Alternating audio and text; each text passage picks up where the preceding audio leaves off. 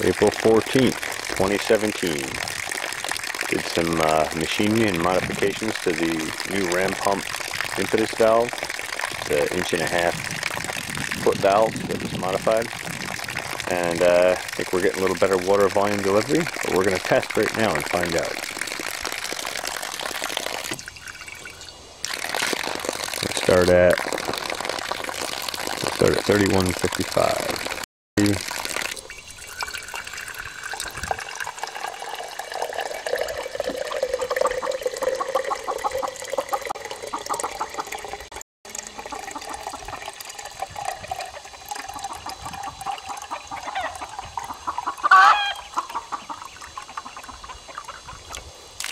15, so 20 seconds, so it is up a little bit. We're basically equivalent now with, I think we are, with the swing check valves production, and I can actually change the weights a little bit and actually vary that a little more. I have some tweaking to do, but I thought I would show you this, and I thought I would show you the modifications to the ram pump. So, without further ado, let's go down and have a look. So, here we are down at the ram pump, and I'm sure if you saw the previous video, you can tell right away that there's a lot more water going through there, just by that beautiful butterfly water fountain effect coming off of it. Let's go have a look at the valve changes.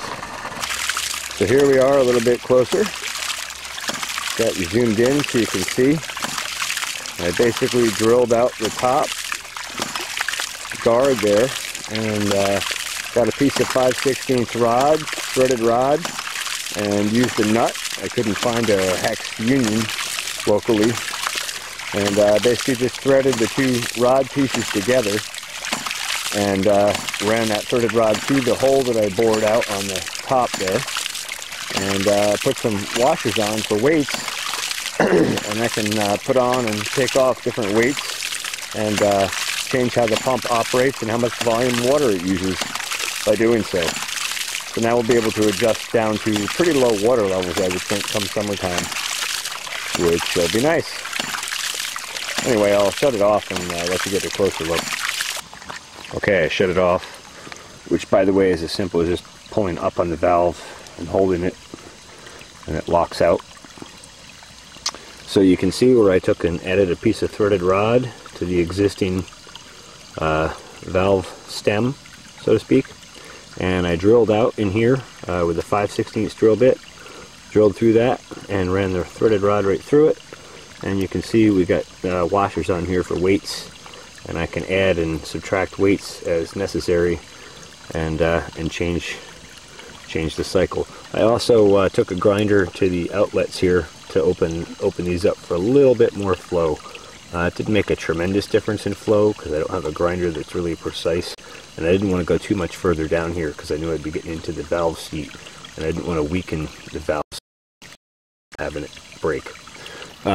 Anyway, so those are the mods on that, and while I'm down here I'll show you the filtration system that I put in the standpipe, because I meant to show you that the other day and I didn't. Anyway, we'll kick this back on quick for you. Ready?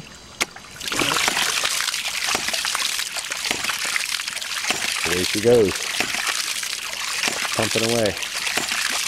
In 20 seconds for a quart. That's still around 3/4 of a gallon a minute, but I'm not dissatisfied with that at all. Okay, I promised I'd show you the standpipe filter system. So now we got the output valve here, and I got two of these, so I have a spare. One of these is pushed down the pipe with the 1.5 PVC pipe. Basically ramrod it down there like you would load an old school muzzle loader rifle, and there's a string on it so I can pull it out. I want to pull it out and clean it. But usually what I do to clean it is I just pop this cap off here, and all the stones and sediment and dirt that has collected in here, plus all the dirt on the filter, all just drops out with all the water in the pipe. and then I can flush that filter out. I actually just did that earlier today, and pack it back down the hole, and that's all there is to it. And I just FYI, I pushed that filter down to right about here, so it's between the inlet and both the outlets, and that gives a little bit more pressure to help get the water through the filter. I haven't had too much trouble, but I found it did slow water flow a little bit when I had it higher up, so I put it further down where there's a little more pressure difference on the two sides of it. Anyway, that works like a charm. That's been keeping the pump nice and clean, and everything's working great. One more thing to show you. I picked up a pool on Amazon on sale. It's pretty cheap.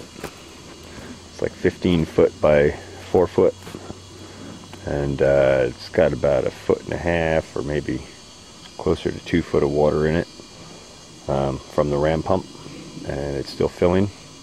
My calculations figure about 4 days to fill this pool, but it gives me a 4,000 gallon reservoir that I can take with me and is inexpensive for a water storage tank.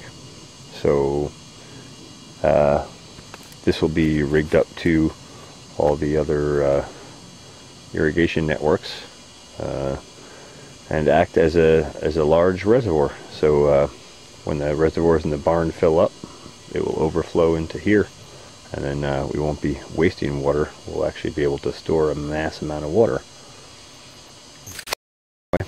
I just thought I'd show you this too, because I'm pretty excited to have a massive reservoir this year. Irrigation should be no problem this year. Alright, thanks for watching the Pharmacist Seeds Network. Don't forget to like, comment, and subscribe.